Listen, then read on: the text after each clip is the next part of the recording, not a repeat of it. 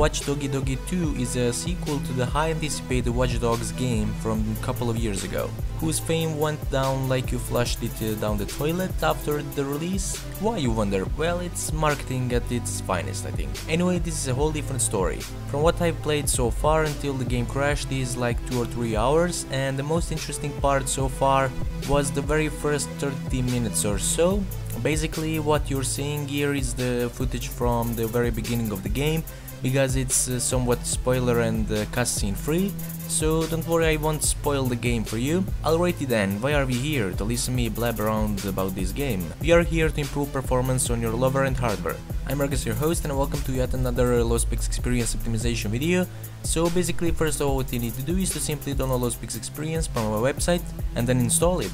Once you open it, this screen will pop up. Now press optimize and then select Watch Dogs 2 from this drop down menu, and this raw installation file will load.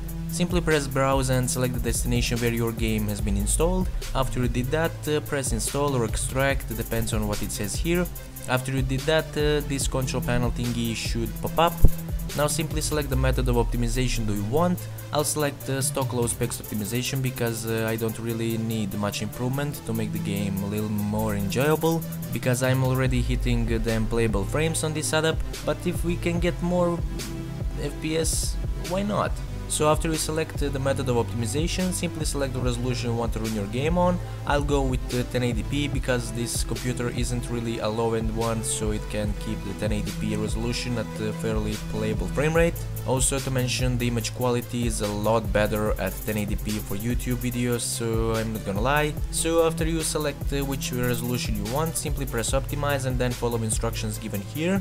So basically what you have to do is to start reswitch file from your desktop, and do that before you start the game. Some of the changes such as resolution will take place after 60 seconds in game, so that's the reason why you need reswitch. Bear in mind that the reswitch won't appear on your desktop if you don't have the Windows Smart Screen and UAC, basically user account control, disabled.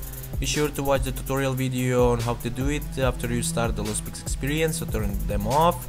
So all in all, that's it pretty much. One more thing I want to show you before we jump straight into the game is how to restore your game to default settings. So simply go to low specs experience and press restore default if you don't like the look of the graphics or the performance gains.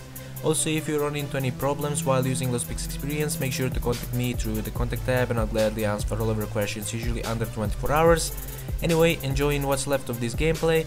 Do like and subscribe if you found this useful, dislike it if you feel the complete opposite, and as always, I'll catch you in the next one. Ragnas out, bye bye.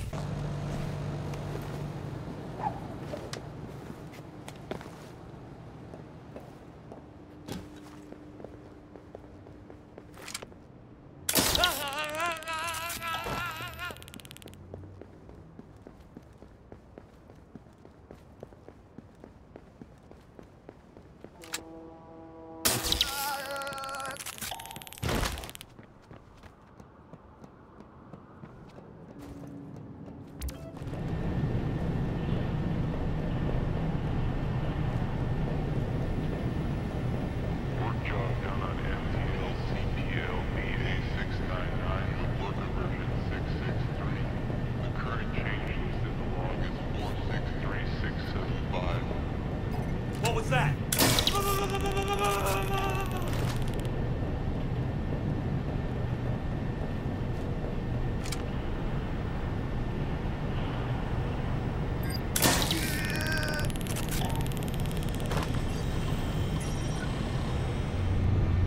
Hey, you catch that?